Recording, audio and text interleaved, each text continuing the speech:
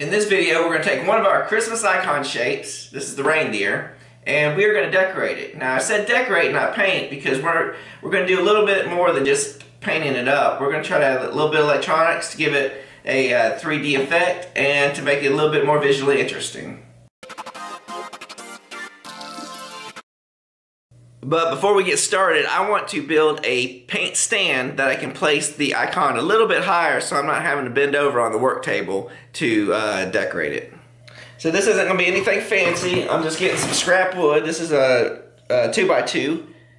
It's about 16 inches long and just a scrap piece of 3/4 inch plywood. You can really use anything that you like, but this is just what I happen to find.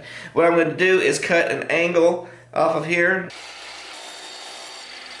so we can glue our icon to it while we're decorating it so it's at eye level, and then I'm going to screw this to the base. So I cut this angle. It doesn't really matter, just to add something pleasing so the object is facing you.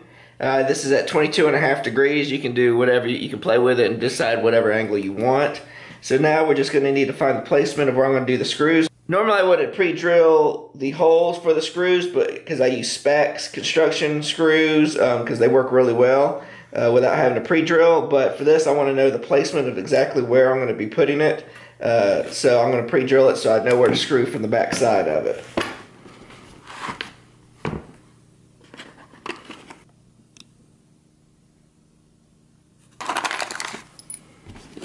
So we'll be drilling from the bottom with the screws coming up into the piece. So we want the screw to bypass this piece loosely so it grabs tightly to our 2x2 and pulls it down tight. You want to make the holes in the base about the same size as your bit. So if you ever want to figure out which drill bit you want, you just put your take your screw, put it in front of your drill bit, and if you can see the drill bit, that means it's going to be a little bit bigger.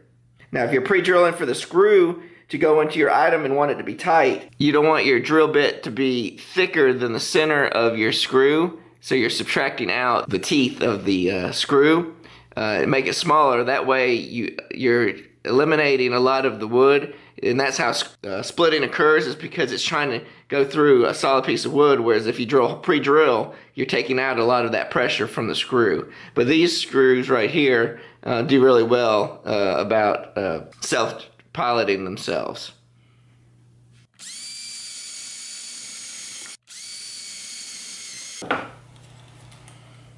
Got a little bit of glue here because glue is technically stronger in some cases than most mechanical fastening.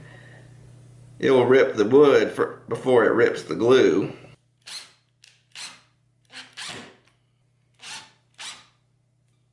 Alright, we'll give that a few minutes for the glue to set, and then we'll move on to the next step.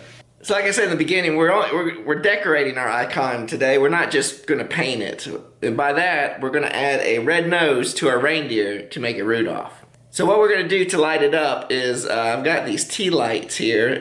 This is more of the fancier light that is waterproof, that you can even float in pools for weddings and stuff like that. But it's just a little tea light that turns on and off. It's an LED light with some batteries, and it's got O-rings, so that makes it even fancier. So it's waterproof, and it takes 2 cell batteries. And you just screw it to turn it on. So what we're going to try to do is get this light, recess it into the back of our shape, and for the light to stick out as far as we can out through the front here. So it's going to take 3 different drilling procedures to get that. First, I want to drill a pilot hole from the front side so I can get center of where I want the light to protrude from. Then we'll flip it over. We'll use our Fastener bit and use that pilot hole that we created to drill not all the way through, but deep enough so that this light recesses down into the icon shape. And that way the light can protrude out to the front. Then lastly, we're going to use our bigger drill bit, probably from the front side, and this is the same diameter or a little bit bigger than our LED light, so that it will come, so we can push it as far as we can through without exposing the base of the light. Alright, now the fun stuff. We're going to get to painting. So this is long enough to set, the glue to set, so I'm going to clamp this. The reason why I had a bigger base, and I'll set it so I can clamp it to my work surface.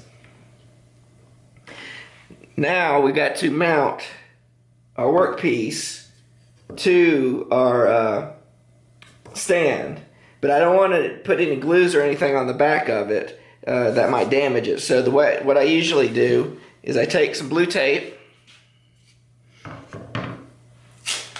put it on the back of whatever I'm working on. Normally I use CA glue, but for this I'm going to try hot glue on here because this is the end grain and it might hold a little better.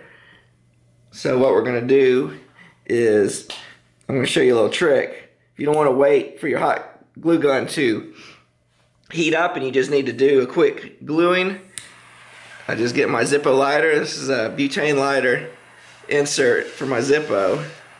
Just heat up your glue stick and then just rub it. I have to melt a little bit more than that.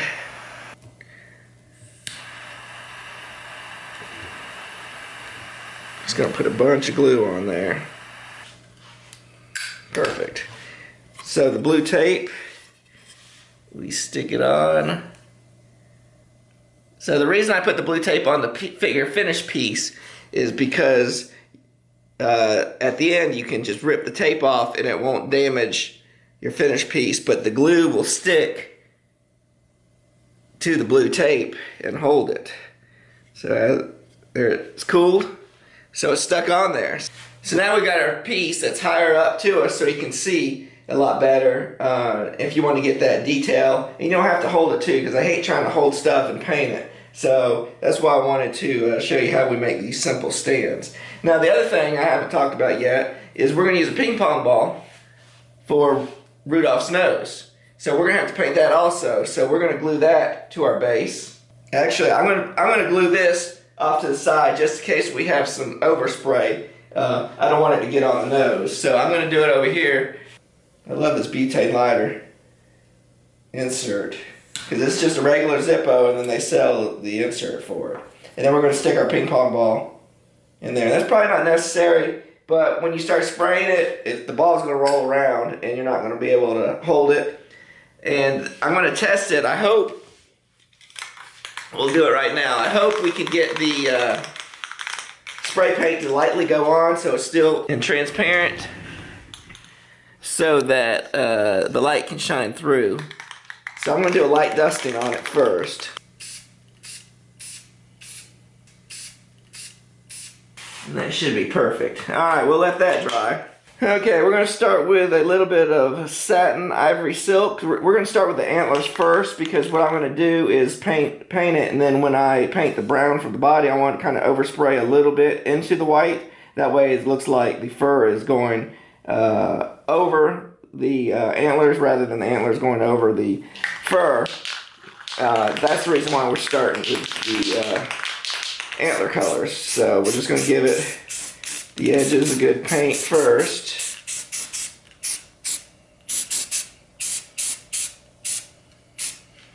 Just give it a light coat.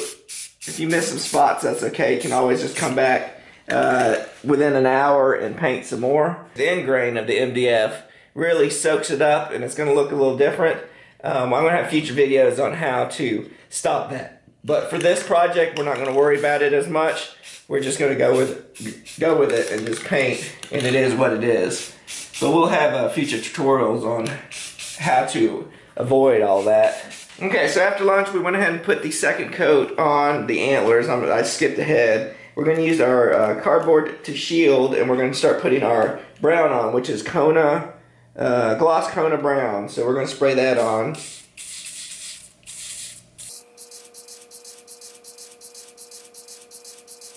Just to give a little bit of spray there up the antlers so it's not a line. Now what we're going to do is use our heat gun. I'd recommend using a hair dryer, because this gets a little too hot, but this is all I've got in the shop right now. So we're going to turn that on and dry, help speed the process up. While we wait for the reindeer to paint to dry, let's take a look and see how our nose is doing here. Let's drill a little hole out, and then we'll stick the light in and see how well that comes through.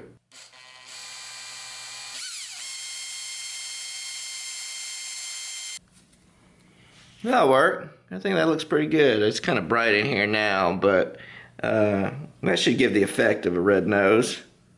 So the paint's still a little tacky, but we can move on to some of the ear detail while the rest of it's drying. That won't affect it any.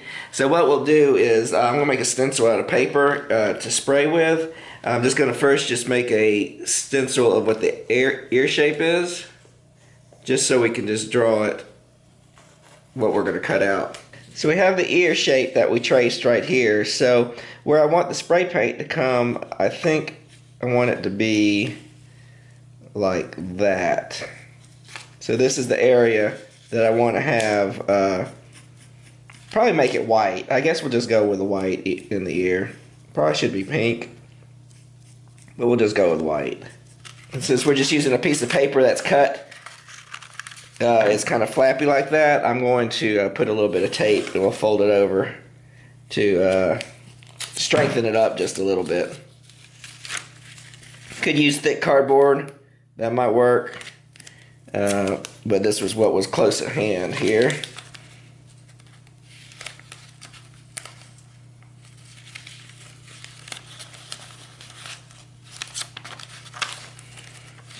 See, some of that tape is going over our stencil, so we'll just cut it again.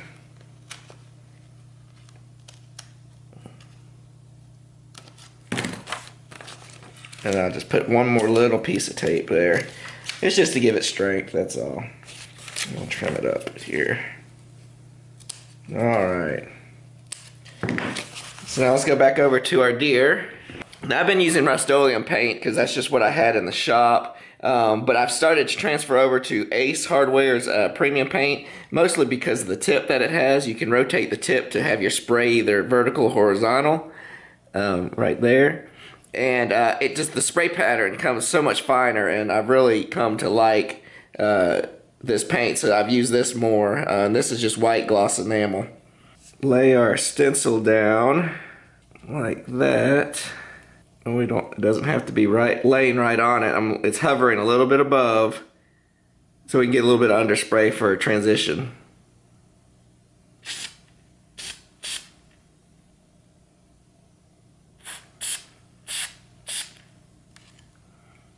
There you go. That's one. Now we'll just flip it over and do the other side. Just make sure it doesn't touch, since we got paint on it already.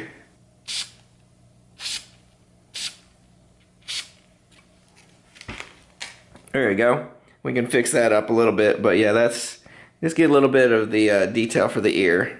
So we're getting to a point now we're gonna have to let this dry before we can put any of the details on, like the eyes. But I did want to put a little bit of detailing on the bottom, a little shading on the bottom of the antlers right here, and we're just going to use a little bit darker color. This is khaki, and we'll see what that looks like. I do want to protect the rest of it so it doesn't spray on it. Put a little shield right there, and then just kind of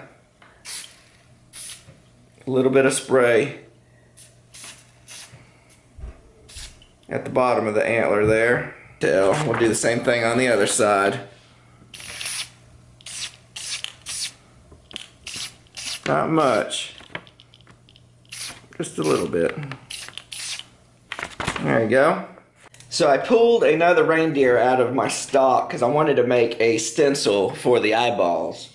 So what I'm going to do first is we're going to do an upside down. I need to get basically what we're going to do is we're going to continue the muzzle up here, and then we're going to add the eyeballs behind it like it's looking at it. But I need this angle of curve, so I'm going to use the bottom here to continue it. So what we're going to do is we're going to kind of do an upside down stencil. We'll make our circle here, and that will be the top part of the muzzle. Like that. See, we're going to turn it around like that. So that's going to be here. And then we just need to do the eyeballs, which we're going to do. We're going to make them look like, and what we'll do, let's just do one, and we will fold it in half. How about that? And then we'll have to cut out one. We just got to make one eyeball that we like. There you go. And then let me cut it out and I'll show you. And I did get my good scissors. I love these things. I think I got them at an estate sale. They're so sharp.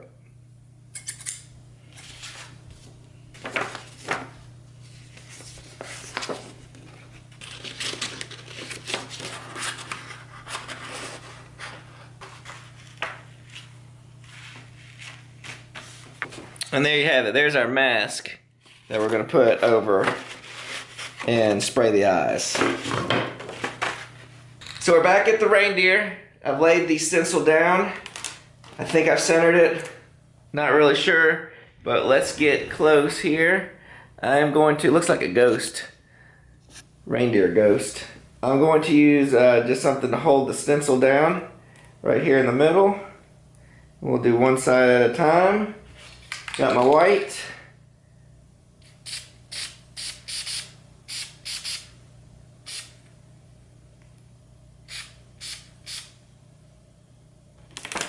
It won't. We gotta let that dry, and then we'll add the pupils, and then we'll add a little line on the bottom too. So that's the beginning of the eyes. We'll let that dry. We'll get some pupils on it. Good morning. It's the next day, and we've given our reindeer enough time to dry of all our base coating of the spray paint, and we're going to use a little bit of detail using a paint pen. I haven't tried this brand before. It's the Krylon Shortcuts paint pen. Really haven't found a good paint pen quality that I like, but we're going to give this a try and see how we like it. What we're going to do is use it to just create a little bit of definition around the eyes here, just to clean up the edges a little bit. I do like this paint pen. It has a chisel tip and a long, I don't know if you can see here. It's a chisel tip, and it has a long flat tip on it also, so you can do fine detail work and big areas. And the paint flow is pretty good too on it. It's not bad. Not bad at all. And we'll add the pupil here.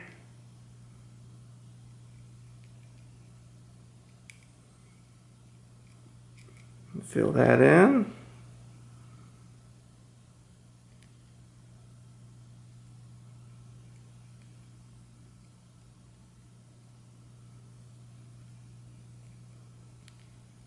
I think we'll do the same for the ear, the inner ear. We're just going to do just a little detail, just a little bit.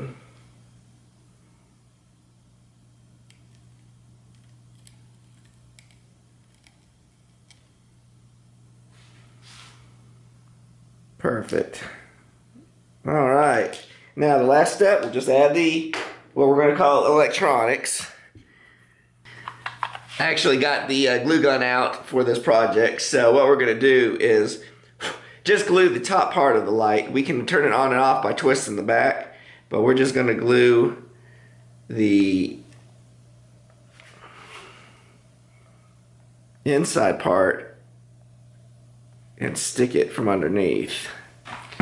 So we'll stick it in that recess that we made earlier. Push it all the way through. There you go. I don't know if you can see the lights turning on. Let me get this stuck on there, and then I'll show you. So from underneath, you can see we just stuck the light into our recess. So the top part's glued to the body, but you still have access to turning the back of it to turn the light on and off. Kind of like a knob there. So that works out just fine for our purposes there. And then you can see the light coming through. So again, we'll just get our red nose. We'll put a little bit of hot glue on the back of it. And we'll stick it on right up over the light. And there you have it. We got our Rudolph the Red-Nosed Reindeer. So if you like this, our Rudolph cutout, and like to do one for yourself, go to our website at trail47.com/pop-up. And you can purchase your Christmas icon pack, and it has 5 different designs that you can decorate and create your own masterpiece. Stay tuned, and we'll be having future videos on painting the other shapes. Remember the ABCs of making. Always be creating. Till next time.